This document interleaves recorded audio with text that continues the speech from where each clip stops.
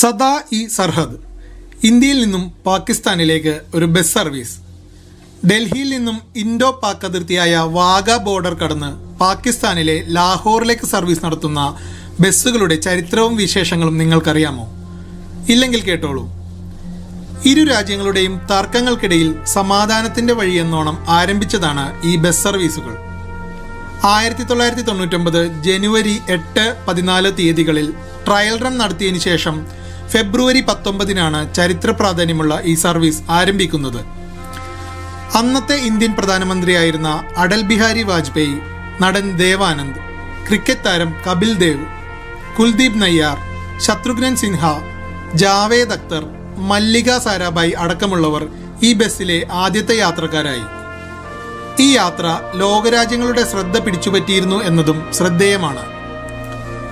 ഉദ്ഘാടന യാത്രയ്ക്ക് ശേഷം യാത്രക്കാർക്കായി ഈ സർവീസ് ആരംഭിക്കുന്നത് മാർച്ച് 16 1947 ഇന്ത്യ പാക് വിഭജനത്തിന് ശേഷം ഇരു രാജ്യങ്ങളിലേക്കുമുള്ള വഴികൾ അടക്കപ്പെട്ടു. അതിർത്തി പ്രദേശങ്ങളിൽ വസിച്ചിരുന്നവരുടെ ബന്ധുക്കൾ അയൽ രാജ്യത്തായി. ഇത്തരത്തിൽ ധാരാളം കുടുംബങ്ങൾ ഇന്ത്യയിലും പാകിസ്ഥാനിലുമായി ഇന്നും വസിക്കുന്നുണ്ട്. അവർക്ക് അവരുടെ ബന്ധുക്കളെ അയൽ രാജ്യത്ത് പോയി കാണുന്നതിനും കൂടിയാണ് സദാ-ഇ-സർഹദ് എന്ന പേരിൽ ഡൽഹി-ലാഹോർ റൂട്ടിൽ ഈ ബസ് സർവീസുകൾ ആരംഭിച്ചത്. ഡൽഹി ട്രാൻസ്പോർട്ട് കോർപ്പറേഷനും പാകിസ്ഥാൻ ടൂറിസം ഡെവലപ്മെന്റ് കോർപ്പറേഷനും സംയുക്തമായാണ് ഈ ബസ് സർവീസ് നടത്തിയിരുന്നത്. ഇരു രാജ്യങ്ങൾക്കും സർവീസിനായി അവരുടേതായ ബസ്സുകളുമുണ്ട്. ഇന്ത്യയിൽ ഡൽഹിയിലെ അംബേദ്കർ സ്റ്റേഡിയം ബസ് ടെർമിനലിൽ നിന്നും പാകിസ്ഥാനിൽ ലാഹോറിലെ ലിബർട്ടി മാർക്കറ്റിന് സമീപമുള്ള ബസ് ടെർമിനലിൽ നിന്നുമാണ് ഈ ബസ് സർവീസുകൾ ആരംഭിക്കുന്നതും അവസാനിക്കുന്നതും.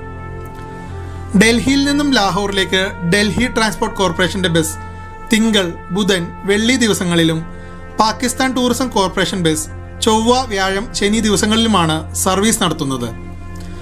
ലാഹോറിൽ നിന്നും ഡൽഹിയിലേക്കുള്ള യാത്ര ഇതിനനുസരിച്ച് ക്രമീകരിച്ചിരിക്കുന്ന ദിവസങ്ങളിലുമായിരിക്കും. ഏകദേശം 2500 രൂപയാണ് ഡൽഹി ട്രാൻസ്പോർട്ട് കോർപ്പറേഷൻ ബസ്സിൽ ഡൽഹി ലാഹോർ യാത്രയ്ക്കുള്ള ടിക്കറ്റ് നിരക്ക്. Pakistan tourism corporation ബസ്സിലാണെങ്കിൽ 4000 രൂപയോളമാണ് ticket charge. ഈ ബസ് സർവീസുകളിലെ യാത്രികർക്ക് കൊണ്ടുപോകാവുന്ന സാധനങ്ങൾക്കും ലഗേജുകൾക്കും വളരെയധികം കർശനമായ നിയന്ത്രണങ്ങളുണ്ട്. കസ്റ്റംസ്, ഇമിഗ്രേഷൻ ചെക്കിങ്ങുകൾ പൂർത്തിയായ ശേഷമേ ഇരുവശത്തേക്കും യാത്രക്കാരെ കടത്തിവിടുകയുള്ളൂ. പാസ്പോർട്ട്, വിസ, ടിക്കറ്റ്, മറ്റ് ഡോക്യുമെന്റുകൾ തുടങ്ങിയവ കയ്യിൽ കരുതുകയും വേണം. തുടക്കത്തിൽ ഡൽഹി ട്രാൻസ്പോർട്ട് കോർപ്പറേഷൻ ഈ സർവീസിൽ ഓപ്പറേറ്റ് ചെയ്തിരുന്നത് ആസാദ് ബിൽറ്റ് ബോഡിയുള്ള ഒരു അശോക് ലെയ്ലാൻഡ് വൈക്കിംഗ് ബസ് ആയിരുന്നു. പിന്നീട് ഇത് മാറ്റി വോൾവോ B9R ആക്കുകയായിരുന്നു. 530 കിലോമീറ്ററോളം ദൂരം വരുന്ന ഡൽഹി ലാഹോർ റൂട്ട് 8 മണിക്കൂറുകൾ കൊണ്ടാണ് ഈ ബസ് പൂർത്തിയാക്കുന്നത്. 2001 ഇന്ത്യൻ പാർലമെന്റ് ആക്രമണത്തോടനുബന്ധിച്ച് ഈ ബസ് സർവീസ് ഇരു രാജ്യങ്ങളും നിർത്തലാക്കിയിരുന്നു. പിന്നീട് 2003 ജൂലൈ 16 വീണ്ടും ഇത് പുനരാരംഭിച്ചത്. ഇരു രാജ്യങ്ങൾ തമ്മിൽ പ്രശ്നങ്ങളോ എന്തെങ്കിലും ആക്രമണങ്ങളോ ഉണ്ടാകുന്ന വേളയിൽ ഈ സർവീസുകൾ താൽക്കാലികമായി പിൻവലിക്കാറുണ്ട്. 2019 കാശ്മീർ പ്രശ്നം മൂലം ഈ ബസ് സർവീസുകൾ ഇരു രാജ്യങ്ങളും നിർത്തിവെക്കുകയും ചെയ്തിട്ടുണ്ട്. ഡൽഹി ലാഹോർ റൂട്ട് കൂടാതെ ലാഹോർ അമൃത്സർ റൂട്ടിലും ഇത്തരത്തിലുള്ള ഇന്റർനാഷണൽ ബസ് സർവീസ് ഉണ്ട്. എന്നാൽ അവയും പ്രശ്നങ്ങൾ കാരണം താൽക്കാലികമായി നിർത്തലാക്കിയിരിക്കുകയാണ്.